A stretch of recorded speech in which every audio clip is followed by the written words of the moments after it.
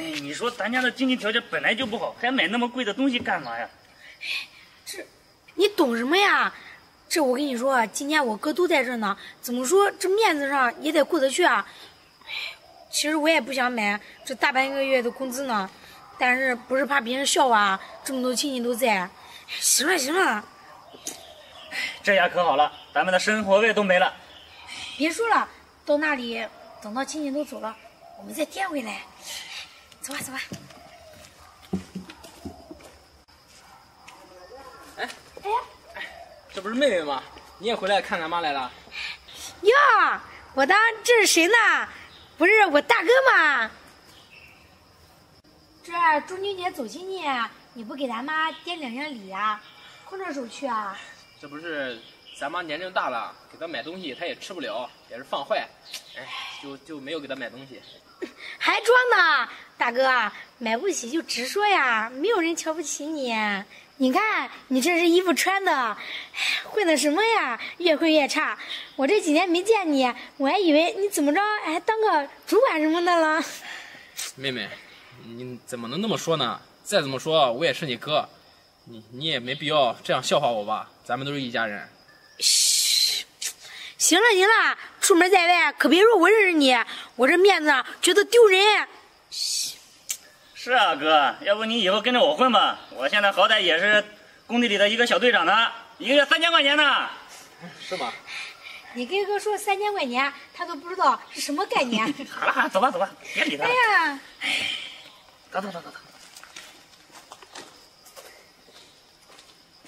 今天孩子们都回来，我饭菜都做好了，估计他们都在路上了。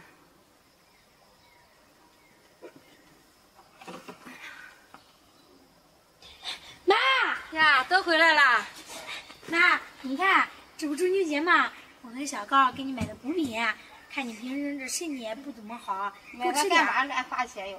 你看，这一年来过一趟呢，给你买点，看，都是好东西，都是补品。孝顺，女儿多孝顺呀。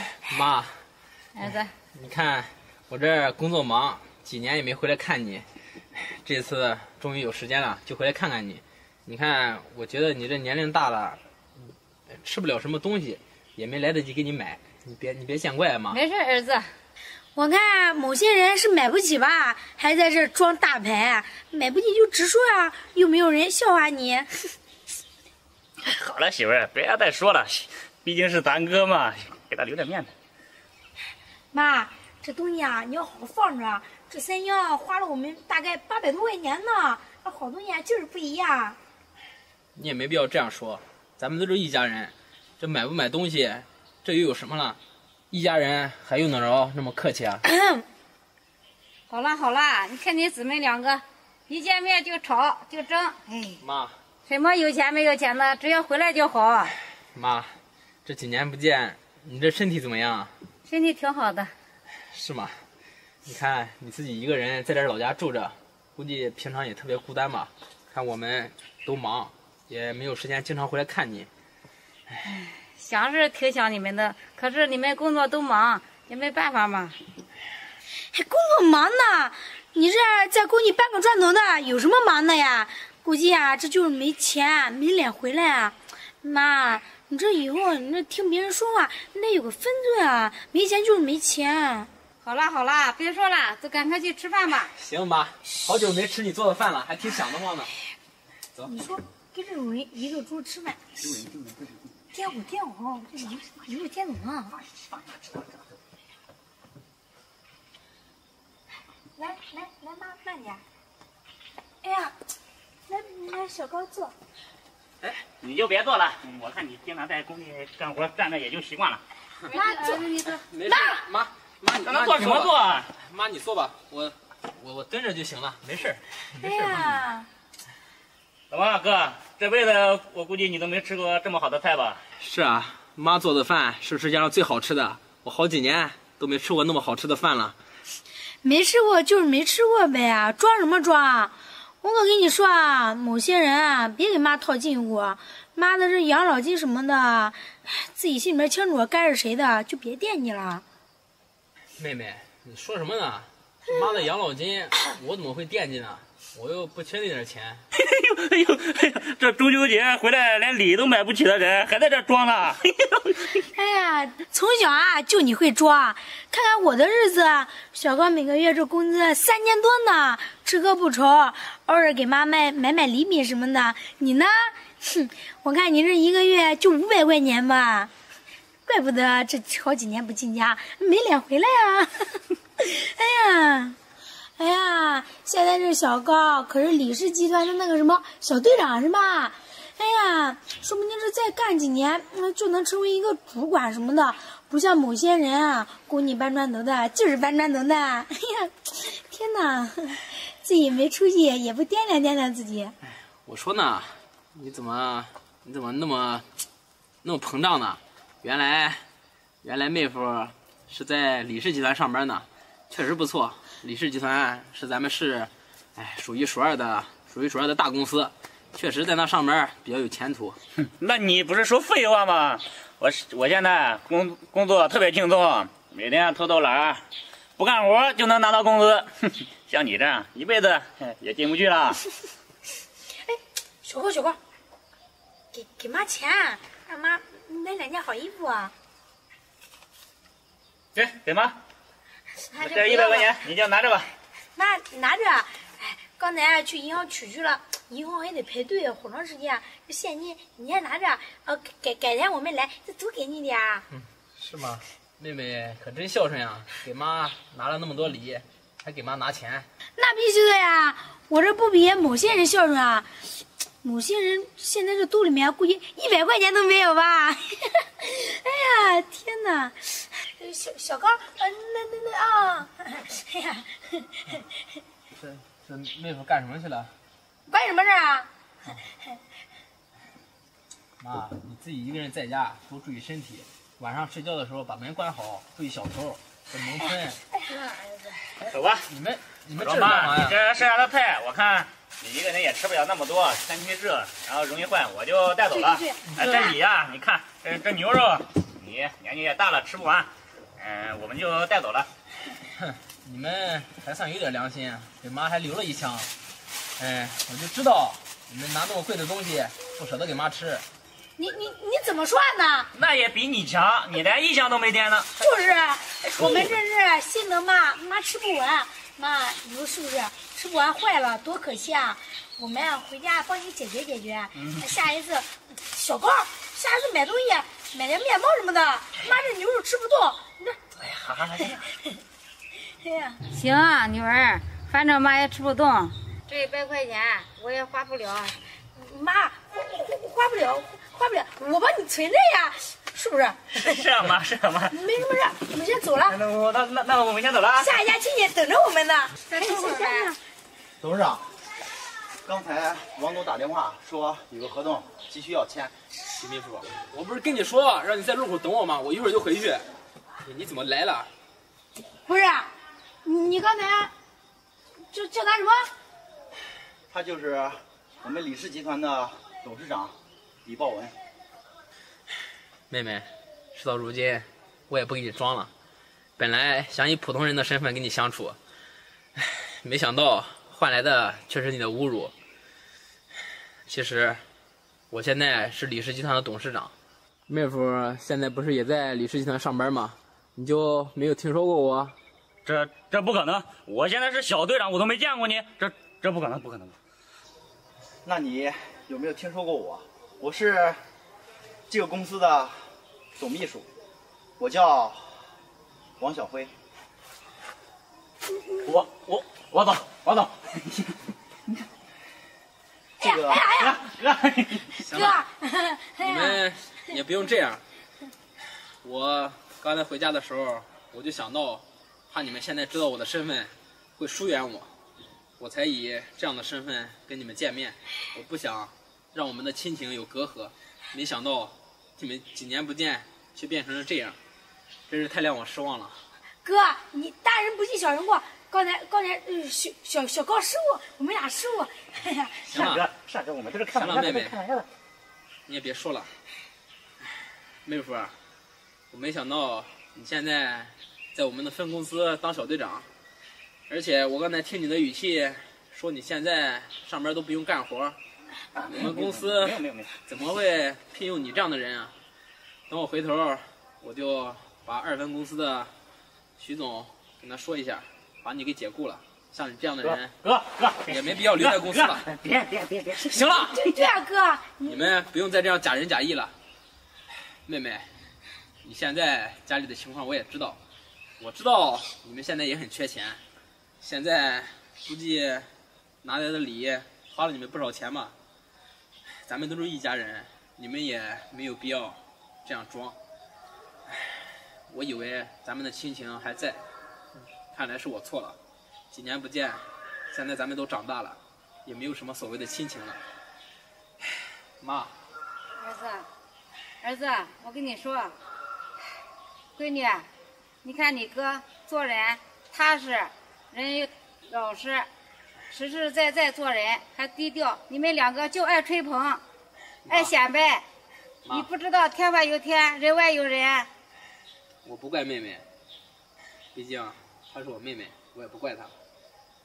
再说咱们是一家人，你要好好帮助他们。妈，别说了，你要努力向你哥学习。这卡里有100万，你拿着。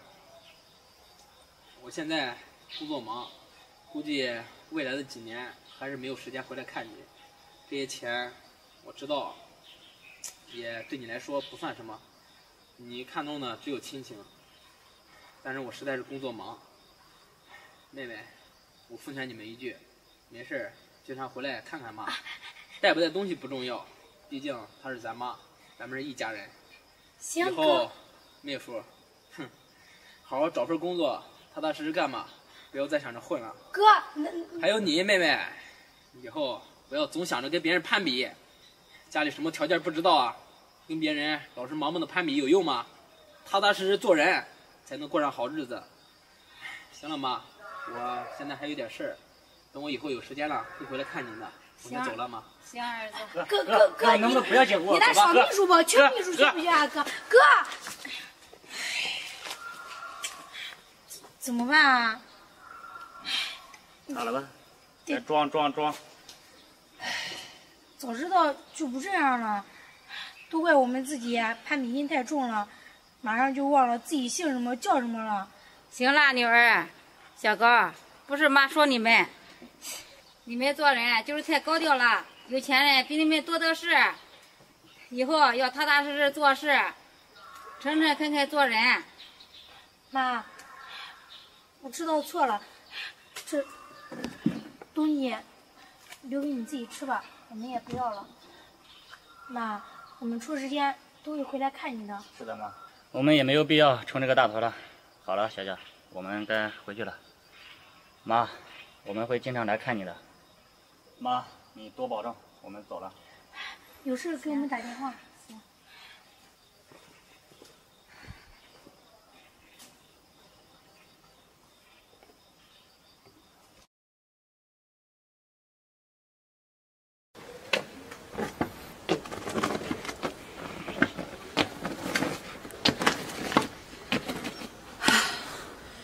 这一出去10年了，10年没有回来了。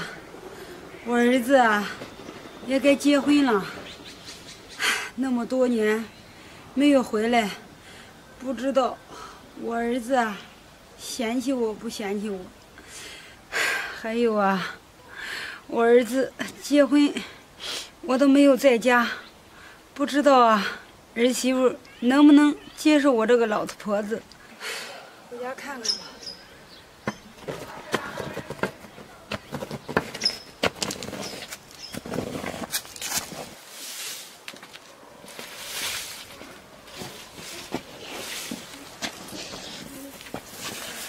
哎，大妈，你找谁呀？小姑娘，这是大宇家吗？啊，是大宇家，请问你找他有什么事吗？小姑娘，你是谁呀？我呀是大宇的妻子。大妈，你到底是谁呀？是不是找大宇有事啊？我帮你喊一下他。你是大宇的妻子，太好了。大宇，有人找你。谁呀？谁找我呀？是一位阿姨。妈，儿子，你回来了吗？是啊，儿子。妈，不是大宇，这什么情况呀？这是我妈，10年都没回来了。哎，你看你这穿的怎么那么破呀？这袋子拿什么呀？我的行李。行了行了，别说了，先进屋，走。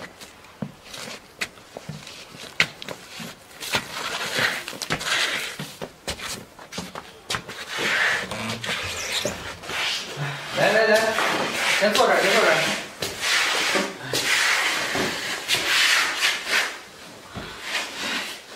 不是，这到底什么情况呀，大宇？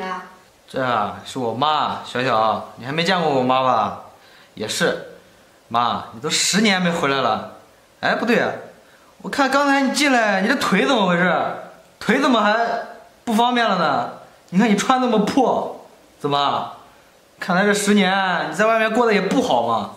儿子，儿媳妇，妈确实这10年也没挣到什么钱。我这腿啊，在工地上干活，不小心摔下来，就把腿摔瘸了。你说，这那么多年也没给你们挣到钱，回来啊还得拖累你们。哎，妈，哎，当初你出去，我都不让你出去。你看这好了，出去10年，钱也没挣到，腿还瘸了。我看你拿什么呀？袋子里全是垃圾。妈，你还捡垃圾啊？哎，这样吧，走，我跟你去买衣服去，走。不是，大宇，你先别着急，先坐下来，把这几年先说明白。阿姨，你当年为什么离开这个家呀？儿媳妇啊，当初我走的原因也是迫不得已的。大宇啊，他爸走得早，剩下我们娘俩，家里边也没有什么钱。我想着出去，想打拼几年，挣着钱来撑这个家。谁知道我的运气不好，没有挣到钱，反而还落个残疾。什么？你还知道说呀，妈？你知道你走这么多年，人家都说我是没人要的孩子，背后不知道怎么戳咱们家脊梁骨呢。你看咱家这房子破的，到现在都没盖起楼房。哎，也得亏小小不嫌弃，能娶个儿媳妇给你。哎，这么多年啊，你也不回来，我找个人孝顺我都找不到。儿子，妈也知道，妈做的不对，这些年让你吃苦了，这妈又回来，还得拖累你们，是妈对不住你们呀。行了，妈，什么对不起我们呀？弄得好像我们不孝顺一样。哎，你这棍儿你拄它干嘛呀？腿脚不方便。走，我上医院给你治好。哎，省得人家说我不孝顺你，你这让人家戳我们脊梁骨。你看，哎，你这么多年你也回来了。走，我们给你治病去。哎，别让人家说这儿子不孝顺。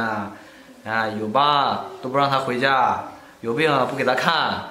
哎，弄得我们呀，哎，以后没法在邻居面前抬起头了。大宇，你怎么能这么说呢？妈当年走也是有她的苦衷的，现在不回来了吗？回来就是好事儿，咱们一家人啊，终于团聚了。大宇，你就原谅妈吧。妈当时走的时候，我也舍不得你，现在妈知道错了，你们就原谅我吧。妈，你放心就行了，大宇他不会嫌弃你的。行了，别说了，咱妈呀，这腿肯定要治，赶紧去屋里把咱钱拿出来给咱妈指定去。啊，你不能让人家说我不孝顺啊！赶紧去。妈，现在啊，我们2个也能挣钱，你不用担心钱了。你这在外面过得不好啊，既然回来了，我们养你。哎呀，不能真的弄成那种不孝顺的人啊！人家说我，戳我脊梁骨，以后抬不起头，脸上都没有光呀，出门怎么出？等着吧，让他拿钱，马上回来。儿子，你们真的不嫌弃我？要不我这腿啊就不治了，还得浪费你们的钱。来，妈，这是咱家所有的积蓄，这钱，这一张银行卡，一会儿带你去医院，把你这腿好好给你治治。是啊，妈，这个钱啊有，我们现在也能挣点钱，放心吧，还是腿给你治好要紧。是啊，妈。这钱等一会儿我去医院给你好好看看，别弄得以后腿都不能走了，都不能下地了。哎，这钱不够，你不用怕。现在啊，你儿子也算有点本事，不至于说养不起你。我呀，实在不行的话，我去找别人再借点，一定啊把这腿给你治好。你什么都不用想了，既然回来了，你就听我的，先把腿治好。走，我们去医院。走，我们去医院吧，先。儿子，儿媳妇。走吧，别说了。不去。妈，你这腿。听我的吧。是啊。儿子有钱。大宇都说了，把你的腿给你治好。妈真的不去。儿子，你坐下，听妈说。哎，又怎么了，妈？是啊，妈，怎么了？跟你们说实话吧，妈的腿呀没有毛病，好好的。妈，你就听大宇的话，走吧。是啊，妈，你别骗我了，你刚才一瘸一拐的进来，你路都马上不能走了。走，做什么也得去。儿子，妈真的没有毛病，腿好好的，你们不信？你看，妈没病啊，妈好好的。妈，你这搞的哪一出啊？你这腿怎么回事啊？你刚才还一瘸一拐的呢，你装的呀？故意骗我的？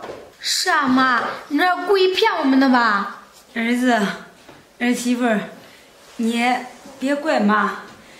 妈呀，出去这些年了，我怕你们嫌弃我就试探你们一下。其实妈有钱，妈现在是董事长，妈有100万呢，给你们带回来的。什么呀，妈？你是不是你出去？你腿摔坏了，脑子也不行了？不行啊，小小，赶紧再多弄点钱给妈呀，好好再治治病，脑子也要检查一下。你看都开始说胡话了，这都哪来的100万啊？你出去拿什么董事长啊？你能挣100万吗？妈，你可别吓我们啊！这100万可不是小数目，可不是随便说着玩的。妈没有病，真的，妈好好的，很正常。妈说的都是实话。这些年啊，妈出去打拼，也算有成就，开了一个小公司。妈现在有钱，真的。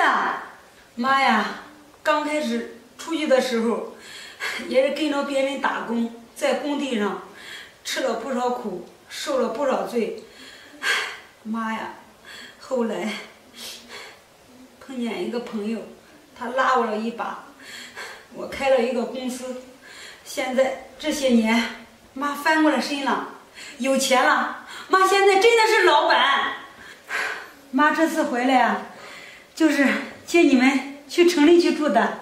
城里面妈卖的有房子。妈这些年不在家，你们在家也没少吃苦受罪。这次妈呀，好好补偿你们。妈，你这说的都是真的。我说妈，你看你这弄的，你回来还骗我们，怎么不相信我？我毕竟是你儿子呀。哎，我呀也希望有个妈呀。你这弄的什么事儿啊？我以为是真的呢，给吓死我了都。妈，确实做的不对，就因为妈出去时间太长了，就是想试探你们一下，没想到你们两个那么效率，那么懂事。还有啊，我儿媳妇儿，你说那么懂事一个儿媳妇儿，真是咱们家的福分呀。走吧，把家里边东西收拾一下，给妈回城里。这个钱给你，儿媳妇儿。儿子，跟妈去城里吧。行了，妈，这么多年啊，你也没在家，我也没在你身边，我也挺想你的。其实，这样吧，妈，我们呀，听你的，去你那里先住下。以后啊，我们好好陪陪你，省得你一个人在家也孤单，不是？走吧。是啊，妈，走吧，走吧。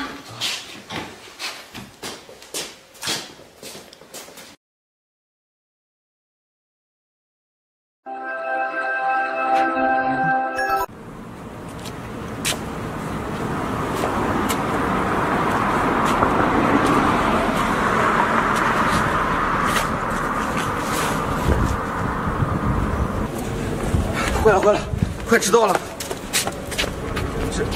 这怎么躺了个人啊？姑娘，醒醒啊！姑娘，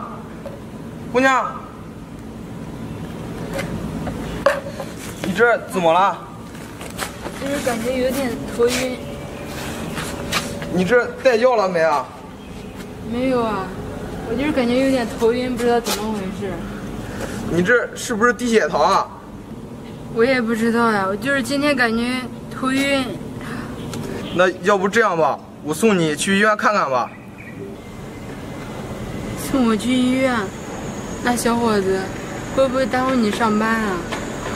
哎，没事儿，这样吧，我送你去医院吧。行，好，谢谢啊。走。坏了，这次啊，肯定又该迟到了。那个张经理肯定要扣我工资。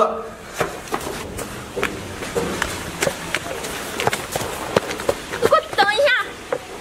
你说说你，来上这么多天班，你哪一天不迟到？你今天又去干啥去了？经理啊，你听我解释啊，今天我是确实有事情啊。有事情？你能天天有事情？我看啊，就是你找的借口吧。我看啊，你也别干了，趁早给我走人。经理，你再给我一次机会啊，我以后啊再也不会迟到了。给你机会，我看还是算了吧。你去财务部把你那工资领了。我看你啊，天天迟到，也领不了多少工资，都被我克扣完了。经理，不能这样啊！我以后再也不会迟到了。你看，我也跟着你干这么久了，你不能说开除就开除我。你还知道你干了这么久了，天天迟到。行了，别说这么多了，赶紧去财务部把你那剩余的工资领了吧。我看你也领不了多少，我那边还有事，我先走了。这下可怎么办啊？这工作也没了。哎，算了，没了就没了吧，大不了再找一份。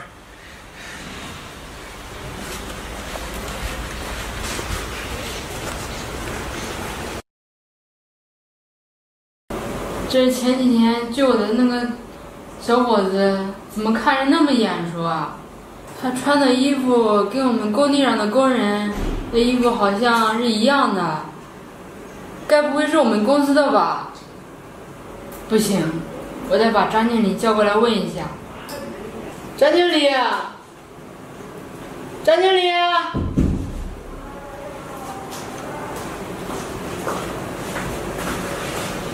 请问您找我有事吗？张经理，我们公司这2天有没有就是迟到的工人啊？这也没有啊。哦，是好像有一个，前2天有一个叫小胖的小伙子，他说他在路上遇到一点事儿，我啊没有让他说下去，我把他开除了。什么？你把他开除了？开除了？你怎么能把他开除呢？他还有可能是我的救命恩人啊！就前2天，我来公司的路上，就有点头晕，我就晕倒了，然后碰见了一个小伙子，是他把我送进了医院，要不然我的命都没了。董事长，你说的是什么呀？什么救命恩人呀？现在说也说不清。你这样，你打电话把他叫过来，我问一下。董事长，给他打什么电话呀？他就是一个普通的农民工，在这些天天天迟到，没有一天例外的。让你打你就打，废什么话呀？那行吧，董事长。喂，是小胖吗？怎么了，张经理？是这样的，我们董事长想让你来一趟。你不是都把我开除了吗？还让我去干嘛？叫你来你就来。那行吧。行。董事长，我已经给他打过电话了，估计一会儿就到了。那行吧，那在这等一等吧。进来。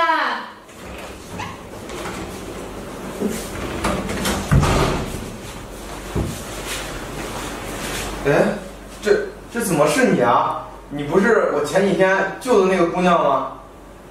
我真的没猜错啊，真的是你啊！是啊，那你就是我们公司的董事长啊？那你找我来什么事啊？你呀，是我的救命恩人。不是那天吗？你穿着衣服和我们工地上的工人穿的一样的，我就觉得你是我们工地上的工人，所以叫你过来问一下。没想到还真的是你。是啊，那董事长，你找我过来有什么事吗？我听说张经理把你开除了，怎么回事啊？那不是就你那天迟到了吗？然后张经理就把我开除了。那他怎么跟我说你天天迟到啊？你是不是家里有什么事情啊？有什么事情就跟公司说，跟我说都是一样的。其实啊，也没什么事，就是我们公司不是8点上班吗？然后张经理都是让我们7点来上班，然后我就迟到了。竟然有这种事！是啊，董事长，还不止这样呢，这还压着我们工人好几个月的工资还没发呢。什么？张经理，这是真的吗？他说的是不是真的？董事长，你别听他胡说，我没有。什么没有啊？董事长，你可以去工地上打听打听，这好多工人都被他克扣了好多工资，有一点小事他就扣我们工资，还压着好几个月工资不发。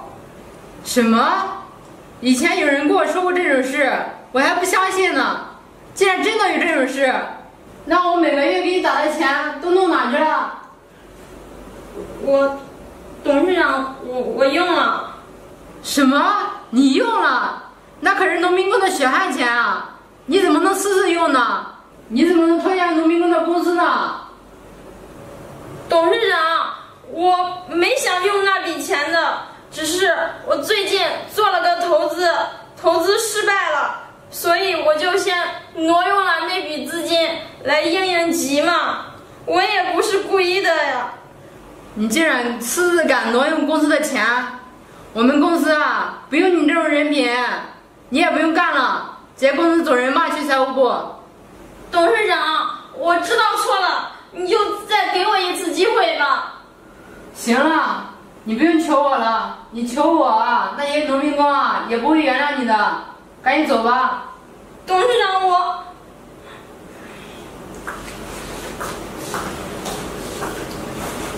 没想到这个张经理啊，竟然是这种人。是啊，董事长，你以前都没发现，其实张经理这个人可坏了，每天就知道克扣别人的工资，就是迟到，随便一点小事他就扣我们工资。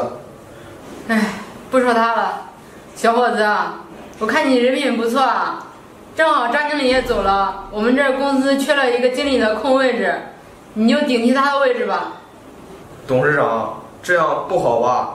你看，我只是一个工地上搬砖的，哪会做什么经理啊？其实呀，每一个新的工作啊，都能学到很多东西。你以前不会啊，我们公司里的人都可以教你的。以后你有不懂的，你问我好了。董事长，这要不还是算了吧？你看我这要能力没能力，要学历没学历的，这就算我当经理，其他人也不服众啊。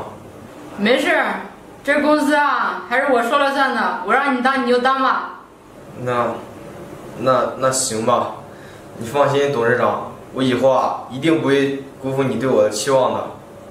行，那小伙子，正好这马上快吃晚饭了，等会儿我请你去吃饭吧。吃饭？这董事长，那这怎么好意思呢？要不还是我请你吧。行了，你是我的救命恩人，这是我请你吃饭啊，是应该的。走吧。行。